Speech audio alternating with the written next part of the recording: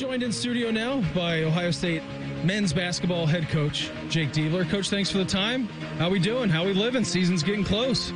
It's getting close. Happy to be here, and felt like football weather outside finally here these last couple days. Starting to turn into basketball weather is what it kind of feels like. That means it's getting close. That's right. Absolutely it is. Before we get to the game coming up here on Friday in Cincinnati, you guys are playing an exhibition game. Did it last year against Dayton as well. How's the offseason been for you? I know it's a crazy time, not only in college basketball right now, but kind of with everything that's going on right now in the landscape of college athletics.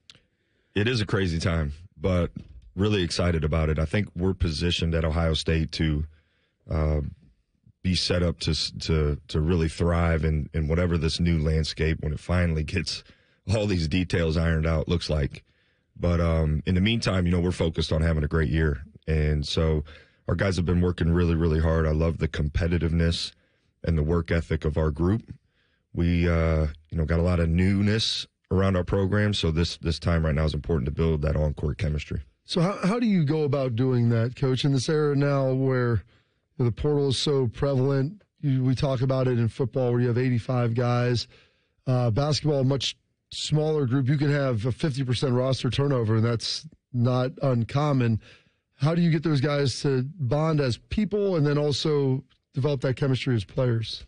We spent the summer really trying to carve out space for chemistry to be built off the court. We dealt with some injuries this summer, guys that maybe came in with injuries and type of injuries you didn't want to play through necessarily that maybe you could have during the season. So we didn't get a lot of time to, I think, build on-court chemistry, 5 guys at a time type. But we were really intentional about doing that outside of the gym. We our guys went to dinner once a week this summer. We called it family dinner, no Nice. coaches, just the players. So we had a family dinner once a week. We went on a family retreat to Athletes in Action headquarters over in Xenia a couple weekends ago. So we just really try to create space for real conversation and chemistry to be built. Seems pretty imperative. I mean, now I feel like, too, with the introduction to social media, I'm sure you guys are on the phone, and I know you got 4 kids under 6 years old. I don't know if they've gotten to the phones, but Bob, you can probably attest to that. It seems like everybody lives on their phone, so to have actual real conversations with real people and those guys being your teammates is a really good thing. Yeah, we actually, when we were at the retreat, we kind of all put our phones up for a time period, Nice. and a couple guys, I think they were a little uncomfortable with that for a period, but then everybody bought in and saw the value of just us focusing on real dialogue and interact. We played some board games. We did some different team activities. Had some intense Monopoly going on. Monopoly's actually banned in my house. I'm not allowed to play it anymore. Does that get rough? But from this. Well, I'm surprised our guys keep trying to play against me because I keep winning. And now they're teaming up on me, so it's getting harder and harder. Oh, so that. I always hated that. I'm growing up in a bigger family. I had 3 brothers, and it was usually the alliances begin to form. Right. And then usually if you're the one that's getting worked, someone whacks everything off the board. I'm done. I'm walking out of here. So that camaraderie right there, that's awesome to be able to build. You mentioned pulling back as a coach, and you're a young coach, so in your mind you probably still feel like partially a player and being involved. But when you pull yourself and your staff out of the situation, who is the one driving that? Who are the couple guys that are kind of driving those interactions? I think it's been a blend. I think Bruce Thornton, and a lot of it has to do with just the relationship he and I have. Yeah. I think there's a comfortability there. Had been the one who recruited him and just been his position coach, for the last couple of years. So, and I trust him. I trust, what he's going to say and what he's about. But I think it's been organic to see guys like Michi Johnson. He and I had a previous, connection. And so I think he feels comfortable voicing his opinion and being a leader. And then it's been fun to watch other guys, whether they're transfers, whether guys maybe have been here or freshmen. There's a natural blend in chemistry in this group. We try to be intentional about that when we invite people into our family. Doesn't always work out perfectly, right? But I think it's been really cool to see. Even so much, we had a player-led and organized Bible study, and so it's just been.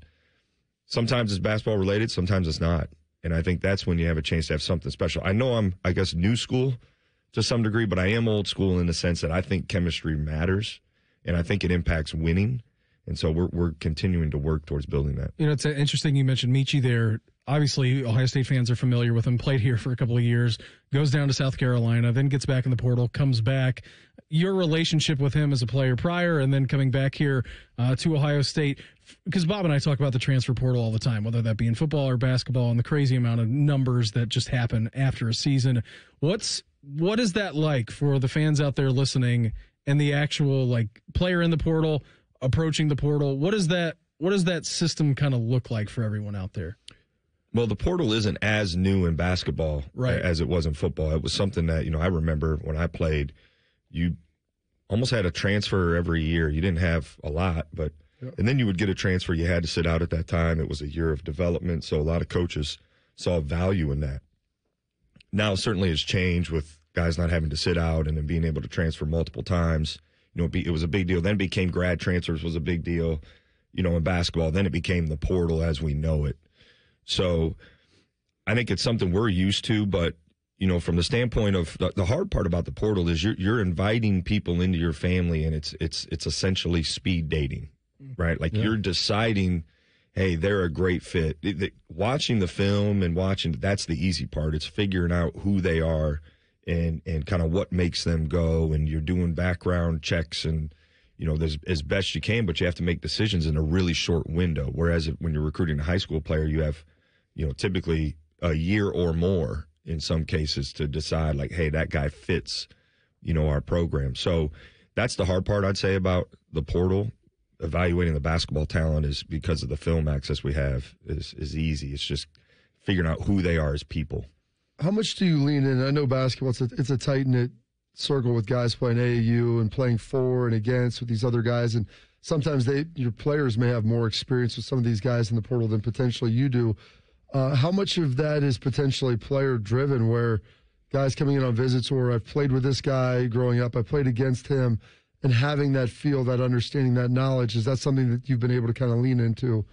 Yeah, you try to figure out if there's any kind of connection, because you're looking for an advantage, right, in recruiting. So if it's guys played together in AAU, or maybe we're at some of these camps together and got to know each other, you try to see if there's some sort of additional connection.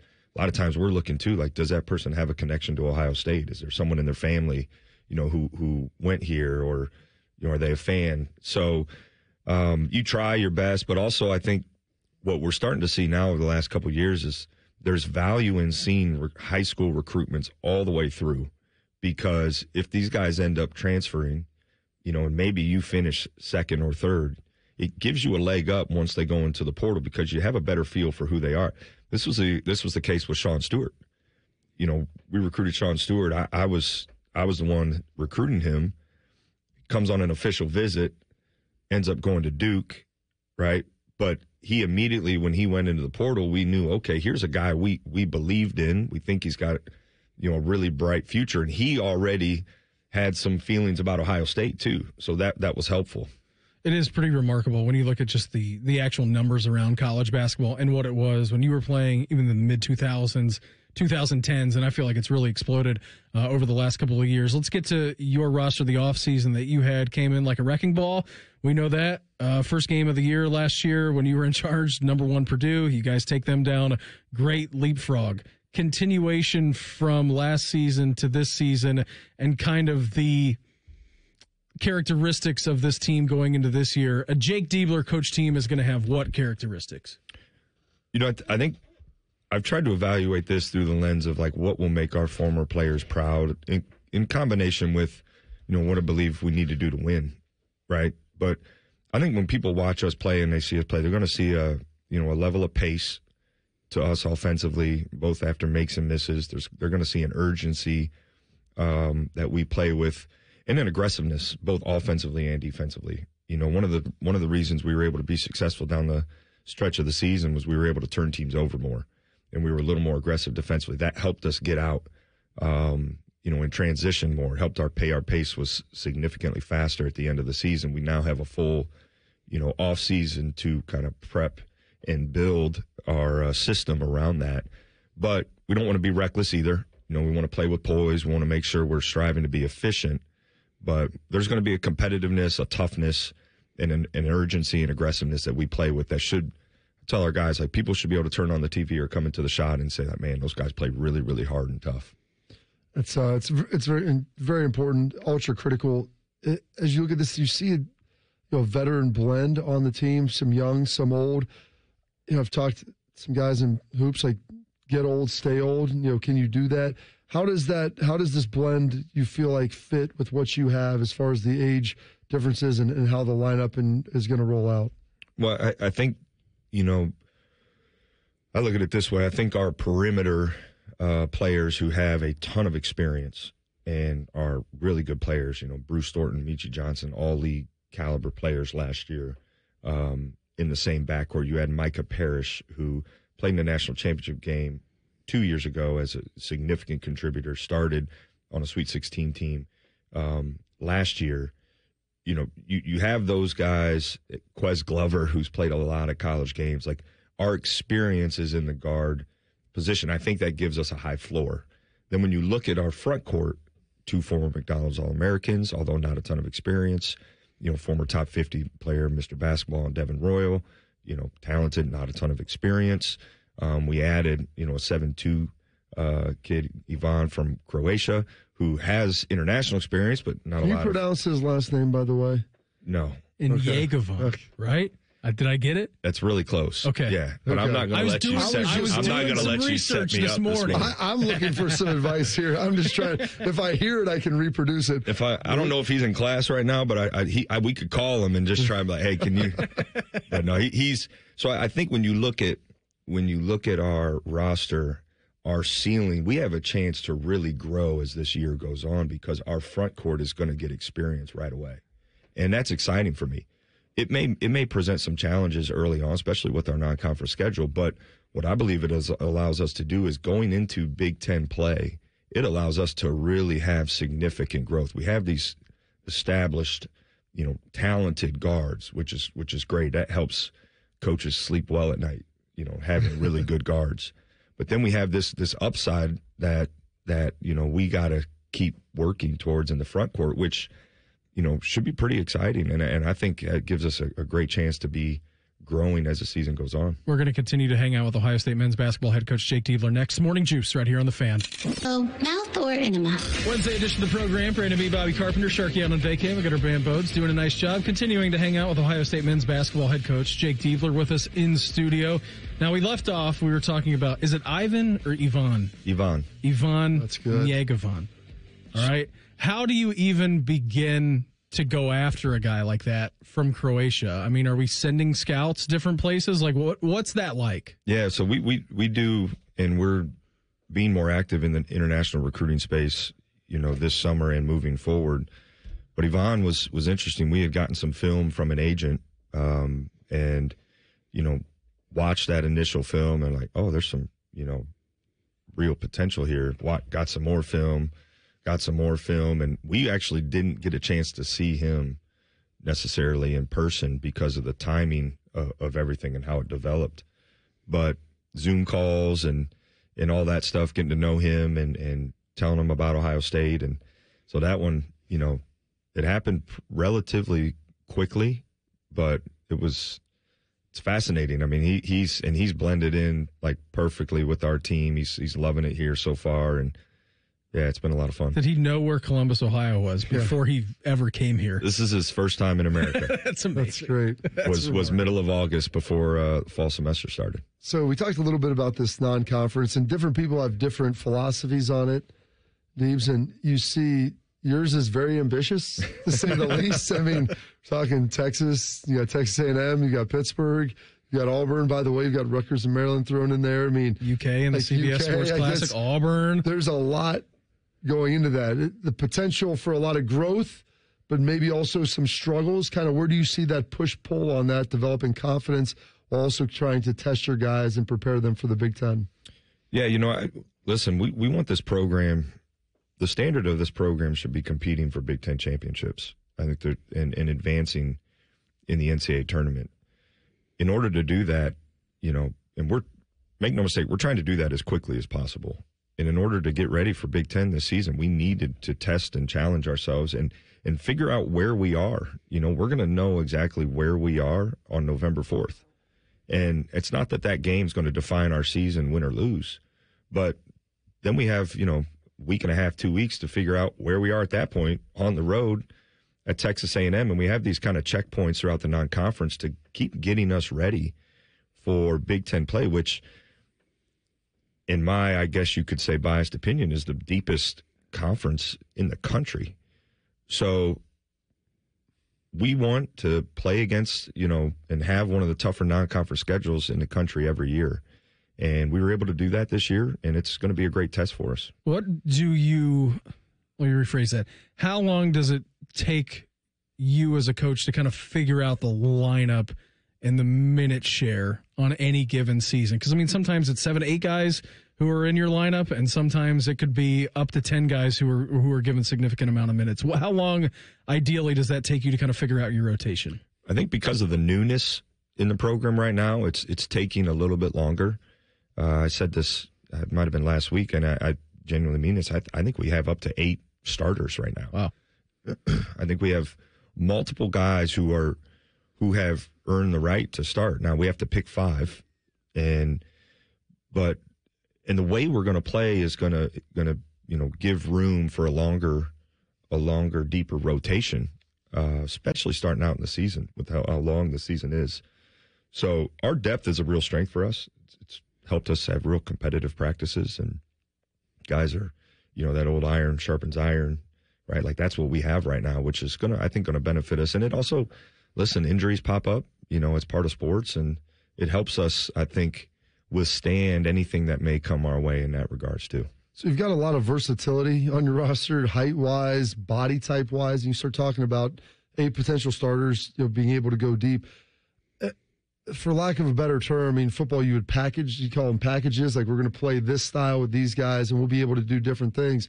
How much of that comes into play where we'll go big, we'll go small, more defensive heavy, shooting heavy, and maybe some of those different lineups that you're putting out there? Yeah, we're starting to map some of that out right now. And, not so much, I think, this Friday, but before we go into the game against Texas on November 4th, we'll have a couple different, packages that, lineup packages that we could put out depending on what the game requires in that moment. And I think it's a real strength to have that type of versatility. Yeah. Will benefit us certainly. What do you want to see get done on Friday in Cincinnati? Obviously, we know the backbone of their program is always going to be hard-nosed physical. That's just the way that they've been. That's the way that they're always going to be. What are you looking for Friday in that exhibition game down there? A big reason why I wanted to do this was because 2 of our first 3 games are neutral site Texas at Texas A&M. And to be able to go into, a sold-out crowd and get that experience in an exhibition setting. Like I didn't want our first time being in front of a big crowd to be Texas. I didn't want our first road game to be Texas A&M. Yeah. So this is a great, run through prep for us. Also, Cincinnati's a good team. Mm-hmm. So again, it gives us a chance to really see kind of where we are, knowing, hey, we got some things to work on and get better at. But they're kind of opposite us. They have almost everybody back. So it's going to be a true test for us to understand hostile crowd, veteran team, good team. It's going to have a good year. That stuff's great. And then the other thing for me was the opportunity to, one, I thought what we did last year with Dayton and Anthony Gray and the story around he and his daughter and their family, to be able to come together and support and raise money, for mental health in Ohio was really, really great. So we had an opportunity to do that again and wanted to do that. We tried to get, us, Dayton, Xavier, Cincinnati all together under the same roof to do something, back-to-back exhibition games. So couldn't quite do it in the short time period this year, but hopefully, we're open to seeing if that can happen in the future. So you're an Ohio guy, and you just mentioned, obviously, last year with Dayton, this year, exhibition with Cincinnati. You got Youngstown State on the schedule, Pittsburgh, some teams in this vicinity, and tough for the non-conference sometimes, especially students are out to get, obviously, the shot filled up, but you start looking around at Dayton, Xavier, Cincinnati, Pittsburgh, West Virginia, Cleveland State, the MAC schools that are all close? I mean, is there an effort to try to put some of that into the schedule? Quality basketball, but also more of a quality environment to get some people and some road fans and some travel in there. Yeah, listen, I am a product of the Ohio high school, and really the Ohio basketball culture and landscape. And so I think as the head coach of Ohio State and this program, there's a responsibility to keep driving and pushing basketball as a whole in this state. And being able to bring some teams in here from Ohio, its scheduling is complicated, but I think when we can do it, there's great value in it because it benefits both parties involved. Like this game is another example of that. The event we're trying to do in the future is, I think it's good for basketball in Ohio. And at Ohio State, as that flagship program and as the head coach at Ohio State, we need to keep pushing. I think there's a responsibility to keep pushing basketball in Ohio and certainly which is a rich tradition, but keep growing the game in the state. Coach, before we get you out of here, I'd be remiss. Do you guys need a rebounding coach? Because we have a guy in Anthony Schlegel who has long said that he would come in. He doesn't know anything about basketball. He wrestled, but box him out the gym and rebound is like the two keys that he knows. So if you're looking for a rebounding coach, I think he'll give you some time. Those are really, really important. And depending on how these first couple, exhibition games go, maybe I'll take you up on that and have him come over and help us with the rebounding. But thankfully, so far, it's been a strength for us, and we don't have to risk anybody. Maybe all I remember of him is him tackling that guy on the field. And so if one of our guys get a rebound on him, I just think man, is he going to spear him like he did? But. No, we'll keep that in the back of my mind for future if we need it. Get him a forearm pad, like you moving around in practice. I think he could do some damage to that. Coach, we appreciate the time. Thanks for coming in here. We'll get together here soon again before the opener against Texas. Go get him Friday against Cincinnati, and we'll check in again soon, all right? Thanks, guys. Appreciate it. Absolutely. Jake Diebler in studio with us.